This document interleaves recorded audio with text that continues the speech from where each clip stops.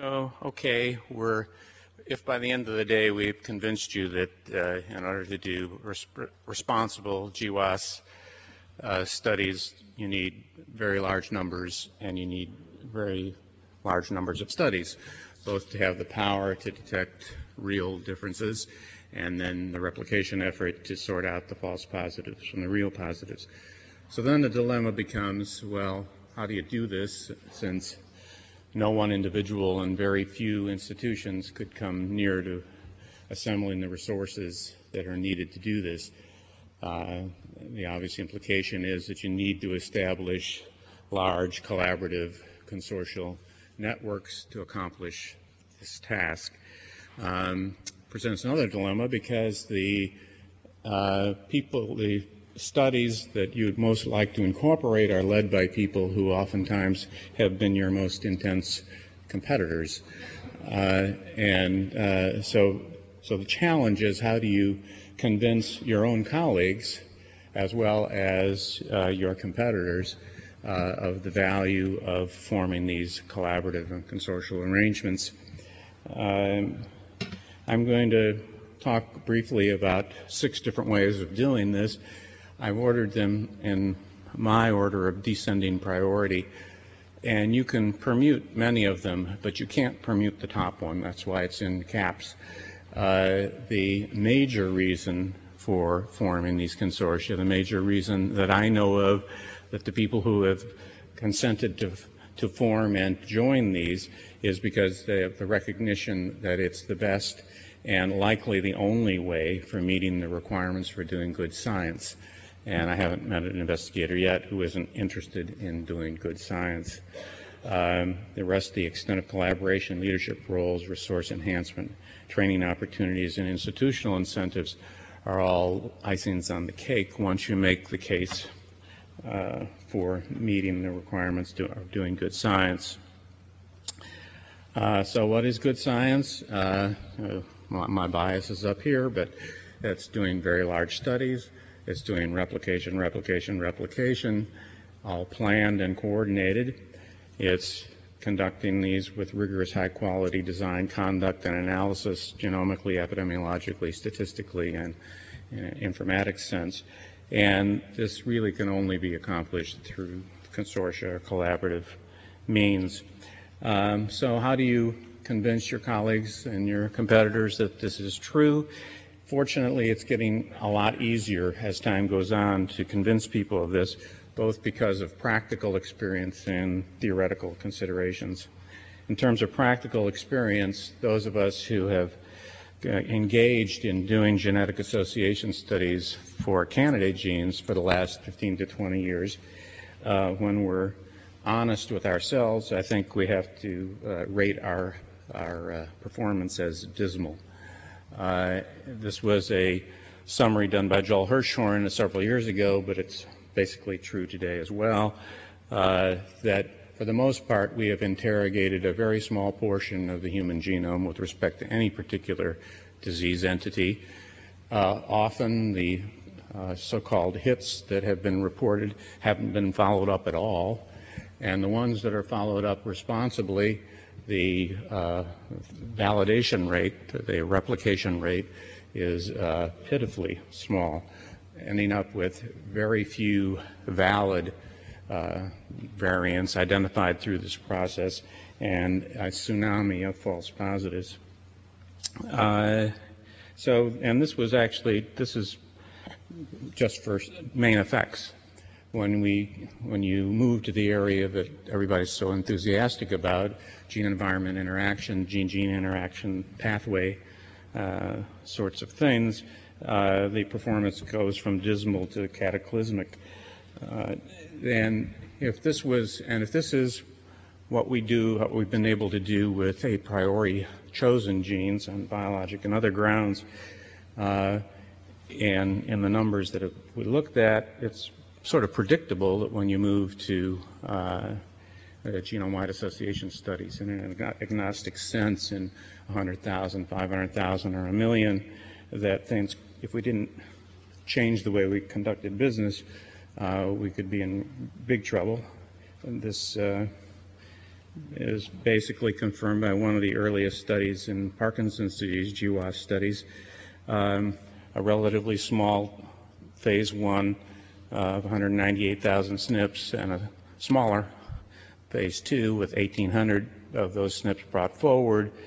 This investigator found 11 SNPs that were associated with a p less than 0.01 in both tier 1 and tier 2. About a year later, 4 different investigative teams investigated those 11 SNPs and found none of them to replicate. So I think the practical experience is very telling. It's backed up by theory as well. As Debbie mentioned this morning, if you're really interested in interactions, you don't need hundreds. You need at least thousands, if not tens of thousands. This is just showing you the kind of sample size requirements to have a 80% power to detect a very strong interaction, at least in cancer, a twofold interaction, depending on the prevalence of the exposure and the sensitivity of your ability to measure that exposure. And it's basically in the thousands to have that sort of power. Once you set an alpha level to achieve that kind of power, then you're confronted with the other thing that was discussed by Wendy and others, is the real tsunami of false positives. I like this particular way of illustrating it, at least for an epidemiologist. I think it's very graphic. This is an example of a variant with a minor allele frequency of 10% and an odds ratio of 1.4, and you'd like to have decent power in a study of 1,200 cases, 1,200 controls, and assaying for 500,000 SNPs. That line shows you that to achieve 75 to 80% power, the corollary to that is you're going to be bringing forward somewhere between 20 and 30,000 false positives. So if you believe that for any one disease there may be somewhere between 10 and 30 or 40 variants that do have main effects that you want to find, you're confronted with the daunting task of identifying those 10 to 40 out of the 25,010 or 25,040 and massive replication, I think, has been demonstrated to be the only respectable way to do this. I won't go into quality right here. I have a slightly different view than David's, although I think we're about 80% on, but we can come back to that if you want later. Okay, so let's say you've made your case, you've convinced your colleagues and your competitors and others that this is absolutely necessary to do good science. You're 80 to 90% of the way home. The rest of these, I think, are the ones that hopefully would seal the deal in that last 10 to 20% of incentive. One is the area of extensive collaboration. And here you have a lot of different examples of a lot of different ways of doing this. And the fact that there are so many different ways of doing this, I think, is the key here, that you can actually appeal to a whole different series or sets of investigators depending on what their particular wishes and desires are. These collaborations can be either ad hoc or ongoing. Perhaps one of the best ad hoc examples I know of is the Breast Cancer Association Consortium, and you saw some data from David on that. This has about 20 studies with about 30,000 cases and 30,000 controls of breast cancer. It was set up on the cheap and on the simple side, first to assess the a priori genes for breast cancer, and this was published this past spring in Nature Genetics. Basically, they took the 20 best candidate SNPs from the literature and from other places, vetted them, and in the consortium, and you see basically 2 survived, as another commentary on our ability pick a priori good subjects. This same group was used to vet the first phase of the GWAS study done by the Cambridge group. David talked about that, the one that discovered 5 novel areas that have everybody quite excited at this particular point. The other extreme of level of is the ongoing level of a level of commitment is the ongoing ones. This good example of this is the cohort consortium established by NCI about 8 years ago now. It includes the major cohorts that are focused on cancer, and it has assembled them to do a lot of things together. And the idea is that it's not just for a one-time study, but to encourage interactive relationships between these. On a number of cases, there are 3 major genomic projects being done by the consortium. This is a candidate gene approach to breast and prostate cancer. This is a GWAS study of breast and prostate cancer, and this is a GWAS study of pancreatic cancer.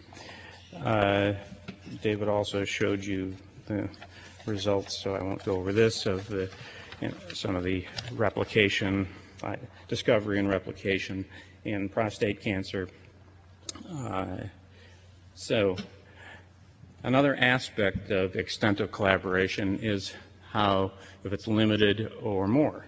Limited being you can just do 30 SNPs to check the 30 best candidates from the GWAS study and publish them with the consortium and then take your ball and go home.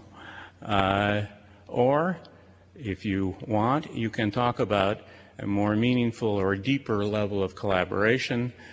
You obviously want to follow up, as been mentioned many times, you want to follow up the hits with fine mapping.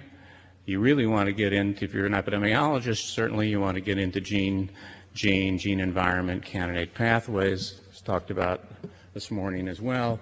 Well, clearly to do any of these, you really need, the need for replication is even more important than it is for the main effects. You want to keep the collaboration together. It also provides way more opportunity to share leadership on all sorts of ways of discovery and validation. And obviously, other phenotypes and outcomes. Everybody who's doing GWAS studies now wants to take advantage of the fact that they can do GWAS studies of obesity in their control group, or serum levels of hormones, or you name it. And again, the need to replicate and if you have the same consortium pulled together, you have all sorts of opportunities to expand the collaboration. And these I'm talking mainly about more epidemiologic or population sort of collaborations. Most of you live in institutions that have good laboratory scientists, many of whom work in the genomic area, many of whom would be thrilled to follow up on these findings. And that's another aspect that can be woven into these collaborative ventures that, as you know, the kind of initial scan and replication is not the end of the story, it's actually the start of the story. We need sequencing, genotyping, and functional studies, translational studies, and a good example of this is chromosome 8, Q arm of chromosome 8, AQ24.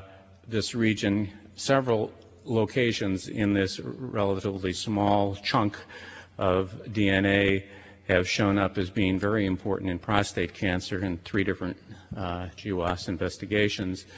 It's also shown up recently as an important area in colon cancer and breast cancer as well. This is, as was discussed this morning, a gene desert. There's no genes in here. The MYC gene is down here somewhere. So there's all sorts of enthusiasm among the biologists to figure out what's going on. And in fact, each one of the 3 consortia that have done the discovery work is now engaged in some aspect or another of the biologic follow-up of these observations. So it's another opportunity to expand the collaborative venture. Finally, I've talked only about genetics. Once you put these collaborations together, there's other things that can be done. You can go back to standard old observational epidemiology. This is the Interlymph Consortium, which was developed mainly to provide an opportunity for replication of genetic findings, but didn't take them long to realize that they could look at things like alcohol in the standard sort of pooled analysis approach, and indeed found a protective effect that was primarily in the diffuse form. And there's actually no one study in the world that could have looked at this and looking at subtypes, and an exciting finding that needs biologic follow-up as well. Okay, so now we leading the extent of collaboration and making it into leadership roles.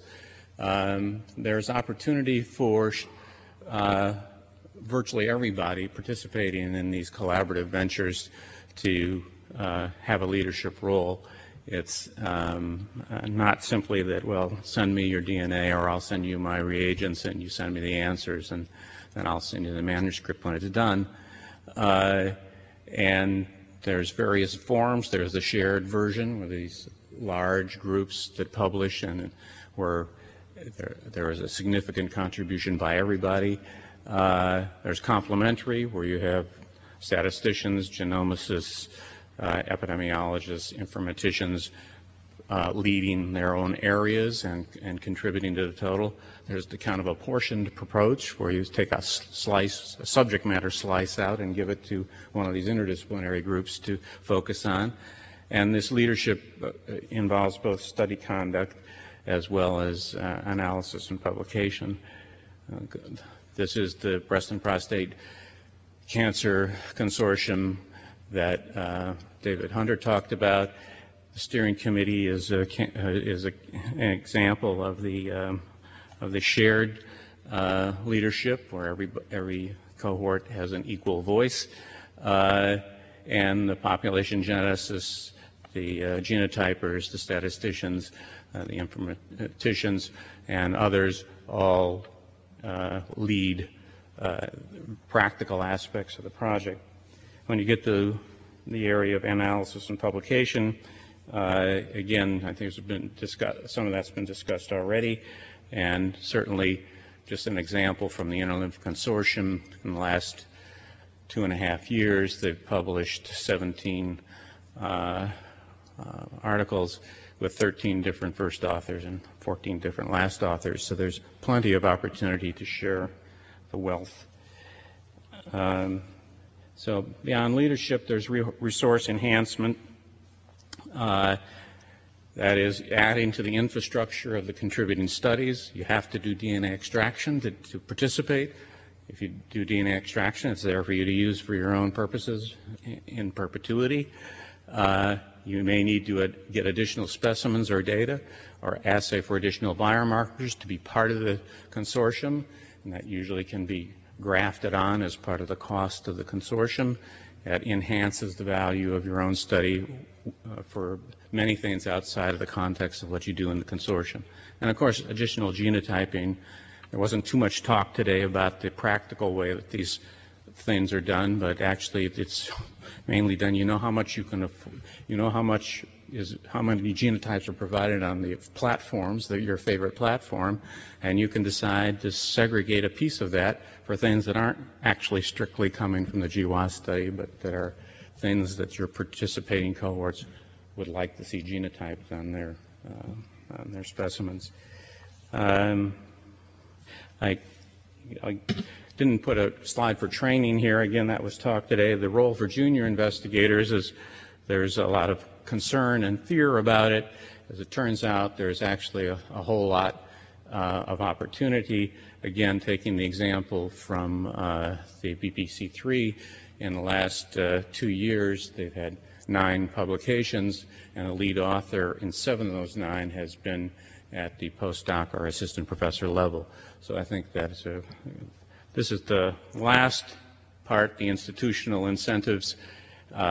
Investigators institution needs to be apprised of the value of team science in the areas of promotion and tenure. Talked about that this morning as well. And providing infrastructure. Actually, it's interesting to me that the physicists who were not noted for their population orientation have figured this out a long time ago. They have consortia that have 5,000 people on their authorship lines and seem to be doing just fine in terms of promotion and tenure. Funding institutions, it would be nice if the funding institutions would catch up by providing support for consortia, the meetings, the conference calls, that sort of thing, targeting funding opportunities, and in particular, giving people credit for participating in these consortial efforts by allowing that to contribute to the evaluation of the continuing funding for the based study. And they're coming around. Those institutions are coming around a little slower than the rest of us, but they are coming around. That's it.